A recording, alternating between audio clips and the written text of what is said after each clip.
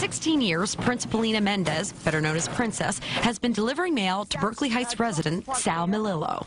It's my family. And that's why on December 10th, when the active grandfather of 13 did not answer his door, Princess followed her gut. There's 3 steps right there, and Sal was laid on the floor, ice cold, with shorts on.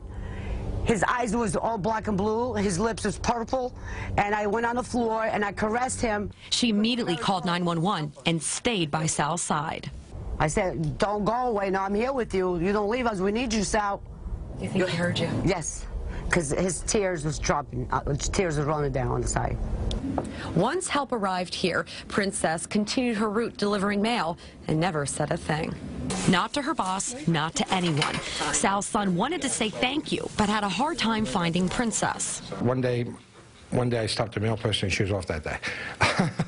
So I did come back looking for her. But while we were in the neighborhood today, Princess was finishing up her route and ran into Ed Milillo and his sister Victoria. Oh, it's my pleasure.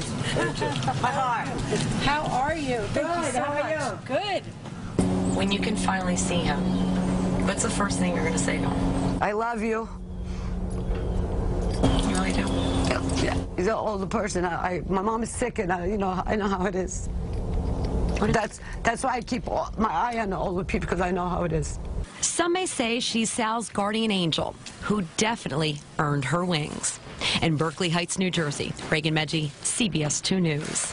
The post office honored Princess Menendez for saving Sal's life. Sal is recovering at Morristown Medical Center and was just taken out of intensive care. Mendez, pardon me for mispronouncing your name, Princess.